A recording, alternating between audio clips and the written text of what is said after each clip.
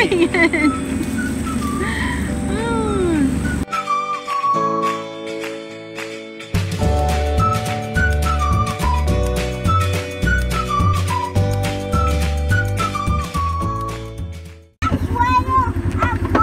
We're on day 2 of going out to harvest elderberries.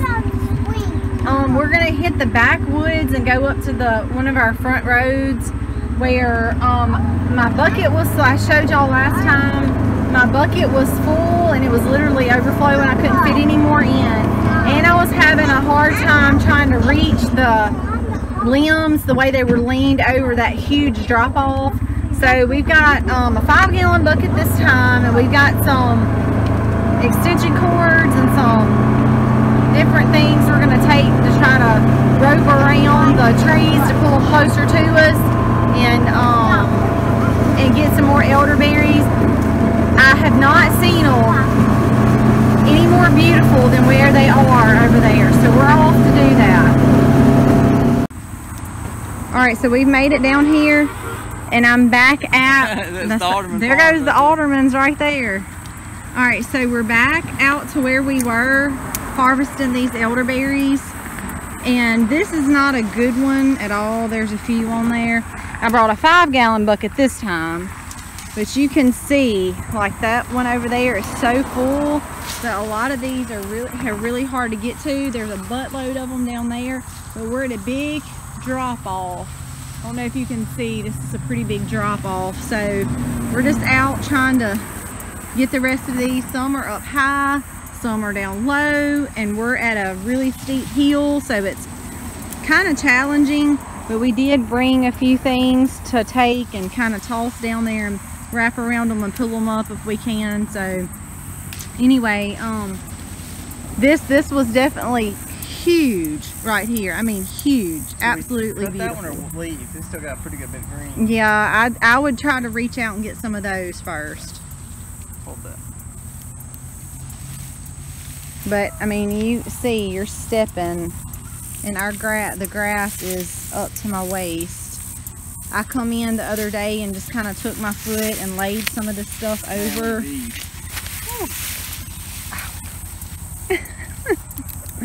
Colby's got briars. If you can put your hand right there and grab that. And see, that's one of the more full ones. Absolutely beautiful.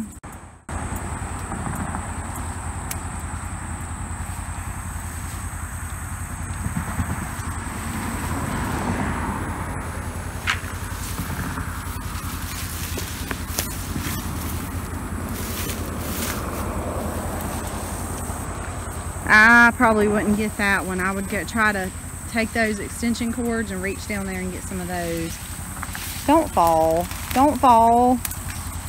You're leaning down. Oh my gosh. I'm not worried about falling. I'm worried about taking rockets in this thing. Oh.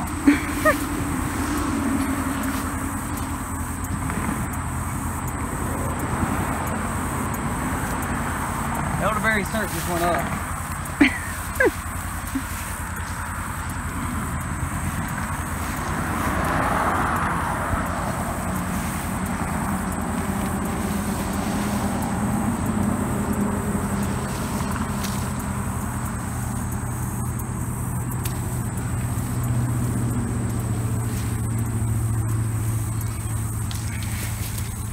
The kids are hanging out. They're starting to get restless, and we haven't even really got started.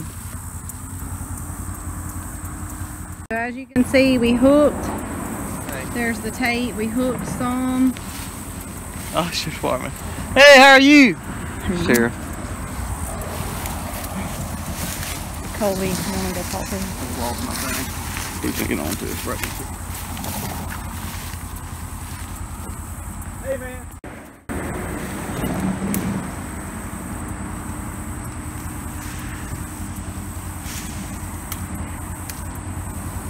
Go ahead and take that big one right by your head. We need to try to get those that are over there. Where? Up over there. Over and here? down there in that corner. what it takes to get an elderberry.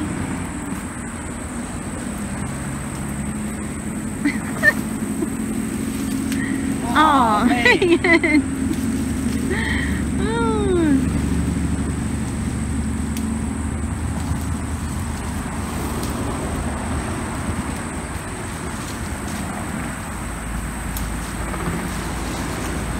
Cut that one.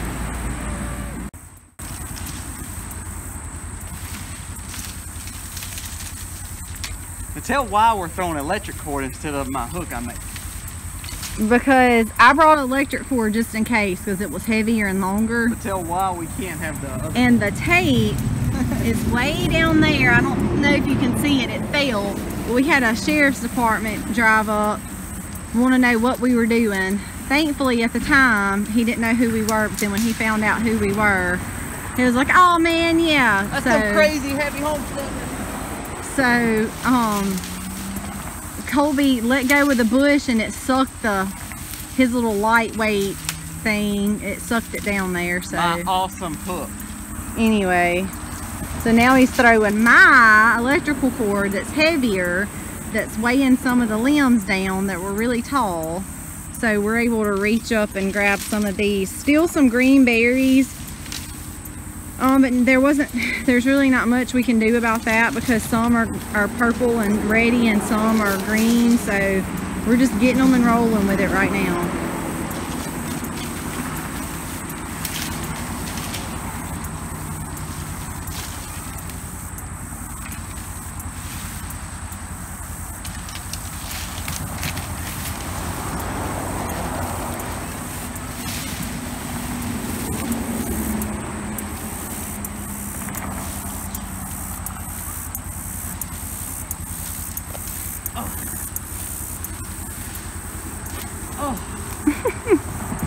One thing about elderberry, even though they're big and tall, you would think that their limbs would be real strong, but they're actually very, very brittle. I can't get to that one.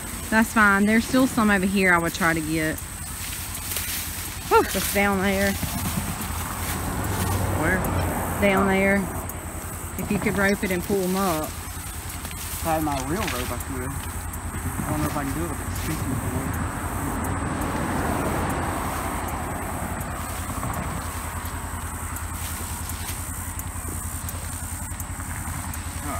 So we are literally working in like a true jungle, what I would say, like a true jungle.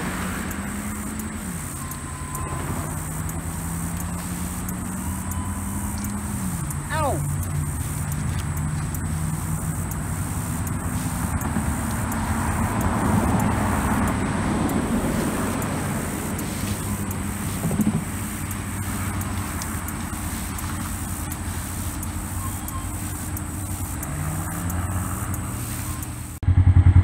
Well, if we don't have poison ivy, I don't know. At least we got elderberries. We got elderberries. Might have to get some calamine lotion or something. So, but at least we got it all done. We pulled as much as we could. We already had a good bit that we had harvested from Misty's. If y'all seen it in a prior vlog, but this is we're just trying to finish up what she could not get by herself. So, I think I'm happy with what we got. Yeah, the 5-gallon bucket is literally full. I mean, yeah, that's some space in there with the tree limbs and everything. It's probably got some skin in there too from me getting ripped off. So. Alright, we had a good day. Hope y'all enjoyed this video. Happy homesteading.